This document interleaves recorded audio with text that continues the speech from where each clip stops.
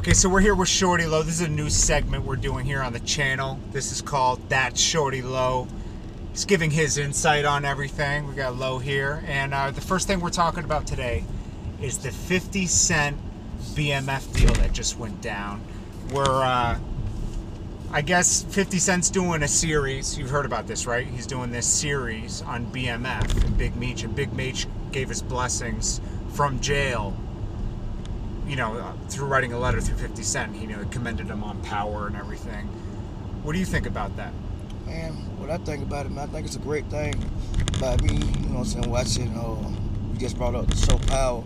Power is like my favorite show on Yeah, TV me too. right I now. love that damn show. And, you know, my boy, you got to give shouts out to James St. Patrick, man, Ghost, man, you know, that's my favorite character in the story, man, so, you know, I'm really digging it, and 50 Cent doing a very good job with it.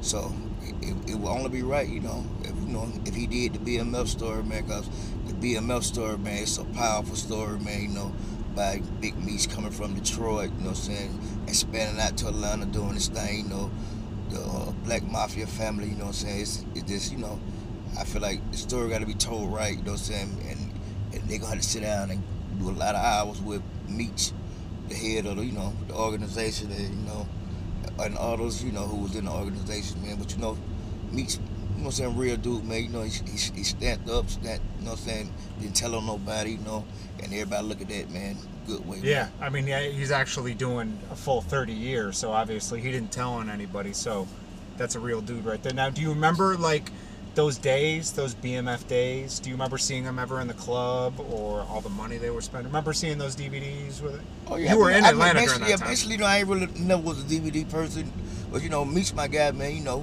we you know what I'm saying, we kicked it on a couple of different things, man, you know, I love the brother, man, you know what I'm saying, he had big goals, man, you know, there's a lot of hate go on, you know what I'm saying, you know, they'll never want to see you where you at. Well, do you remember anything about those days, though? Those BMF days? Do you remember ever seeing him in the club and those nights where he's throwing tons of money that everybody talks about? Oh, yeah, I done seen it, you know what I'm saying? But when it first started, you know, I was in prison. You know, I was in prison facing 20 to 40 years. You know, I was trying to, you know, wiggle my way out of that type of stuff, man. You know, that's when I had first heard Young Jeezy, you know, when I was in prison, you know, cause back then I was a T.I. fan at the time, and my boy Mook B had told me one time, like, when I called home, he like, Low, boy, it's a new rapper named Young Jeezy, man.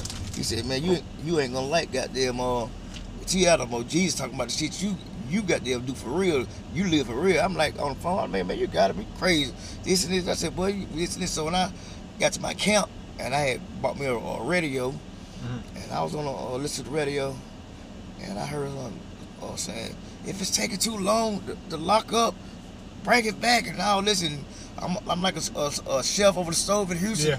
I said, man, the man know what they talking about, man. So, you know, and that would kind of make me like know that, oh shit, you can talk about stuff you do, this and this, you know. Yeah. And you know, then when I came home, really talking about the stuff I do, you know. Oh, so that's what got you started rapping. The Young Jeezy, you said, okay, he's talking about the shit he's doing. I'm gonna do it too. Yeah, I had to, because really the streets really provoked me to do it when I came home, because, you know, a lot of people thought D4L was basically like a dance group, Laffy Taffy and all that, but, you know, and I wrote one song, and it was called I'm the Man, and that would provoke me to rap, because people like, Shawty Low, we want to hear that music right there from you. We don't want to hear all that dance and shit. We know you from back here for real. We know you live it for real. We want to hear you. Yeah. In the back of my mind, I said, damn, this is the first song I ever wrote. And I thought I did it by luck, but I just kept writing and doing more songs. And I got about my 4th or 5th song, Let's Get It. And you could hear the inside the music when I'm telling him, I done found my style, I done found my swag. You could nip it in the bud, you could put it in the bag. So you could hear my hunger, and for me, my introduction into the rap game then. Okay. Now, I'm looking forward to this BMF series, because the Power series is crazy. Oh, so crazy. The BMF series got to be crazy. You know, they're going to probably amplify some of the scenes and really bring a movie to all these stories we heard about with Big MEECH. What you think they're going to do, the movie or the series? I think they should do the series. They keep saying movie, but I think a series would be way. I love series because like it doesn't end. You know, like you looking forward to it's like mini movies because they're like an hour long, right? So it's like it's way better than a movie. Yeah. So hopefully they go in that direction. I know they've talked about a movie, but they have mentioned series, right? Am I wrong? Or, right. Yeah. So that'd be good, and obviously they got to find someone to play Big Meech. Right. That's gonna be hard, right?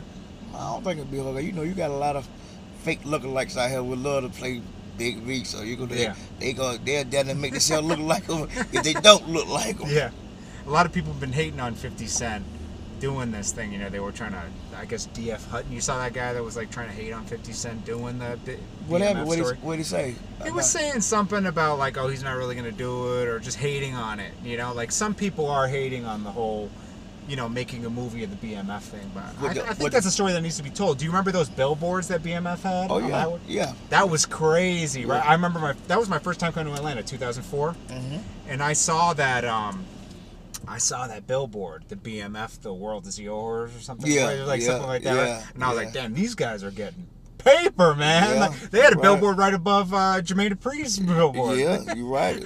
Welcome to the city, man. Yeah. So they pretty much ran Atlanta, BMF. For those few years, you know, they were a big influence. Yeah, there was a big influence. You know, a big influence. You know, they set the bar a little higher. Right? Yeah, they set the bar a little higher. You say that because you were doing your thing back then, but you know they were just like a team of people doing a thing. Yeah, they were like Walmart. Yeah, they had them. We'll be honest, they had them at Chapo plug. Yeah, they had them direct to Mexico. So. Yeah, see, I had this, you know. I ain't don't lie. My plugs that was down. I got Miami and West Palm. You know, that was my accent was that, man. You know. Yeah. But you know, my dad, you know, what I'm saying we was in business a long time ago. You know, he used to make the trips. Yeah. My boy Jay, he's locked back up right now. You know, what I'm saying Free Jay, he used to make the trips. You know what I'm saying down that way, and both ended up getting caught. So you know, then when my plugs was down that way, West Palm and Miami. Yeah, I mean, it's kind of amazing that, like, two guys from Detroit, usually, like, the plug doesn't fuck with, especially black dudes, right? Yeah. Like, they usually don't fuck with black dudes from Detroit, right? So they were, is that a true thing? No, that's not true, man. But, you know, but the thing about what they say about blacks and why they don't like to fuck with blacks, because they end up running off sometimes. Yeah, because you hear that in the movies. Yeah. You know, when you see the movie, they're like, no, I won't fuck with him because he's a black drug dealer, you know what I mean? Yeah. And they have to, like, prove to the connect. Yeah. Yeah. Like Paid in Full, remember? Oh yeah. When he gets that direct connect, and then he really starts making that cash. Yep, yep.